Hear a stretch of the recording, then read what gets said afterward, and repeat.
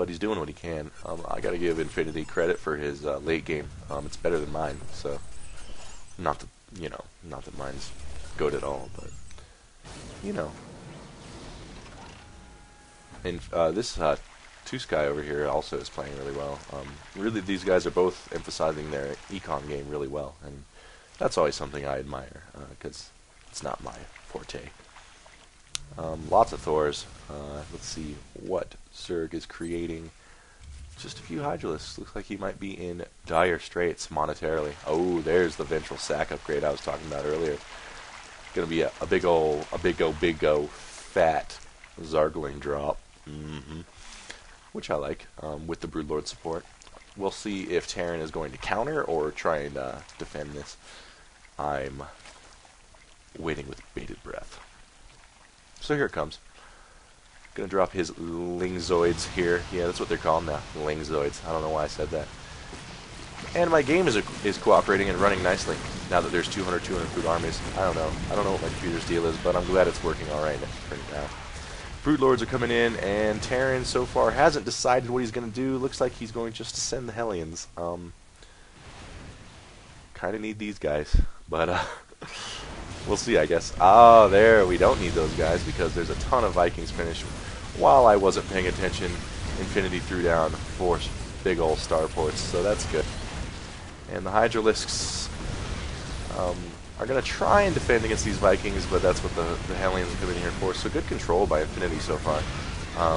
I need him to get these Vikings in here. There we go. And those Hydralisks aren't going to be able to stop that many Vikings and Hellions, or maybe they are. So yeah, these 3 Broodlords still a rockin'. We got Corruptors and stuff building for. Oh yeah, this is going to get deflected, but at what cost?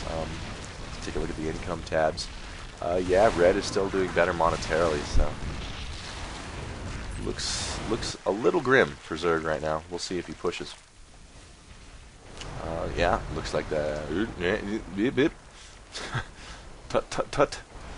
And he didn't really affect that much tech or supply. I mean, he is food blocked, but he didn't like cripple him with that attack. I don't know. I don't know really who came out ahead in that fight. I've got to give it to Terran, I think, though. Some more Broodlords hatching. He's got his gold reestablished, but he's not mining from it. Lots of stuff to think of when you're in this late game area. It's kind of tough. And, yeah, you don't want to mess with that army. Not with that army.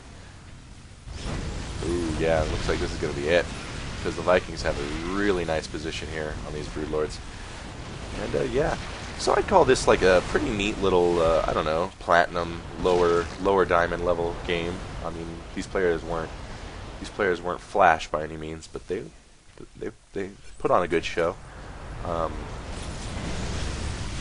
Definitely think it's over, because, yeah, Zerg is not going to be able to do anything about all these Thors and tanks. And there's the GG from ToSky, ToSky, ToSky.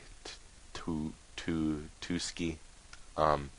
But yeah, I just just found a random replay. Thought I'd watch it, commentate on it, and then let you guys check it out. So thanks for stopping by, and this has been SaharaDrac at SeaLegacy.com. Make sure you check out the site. Bye.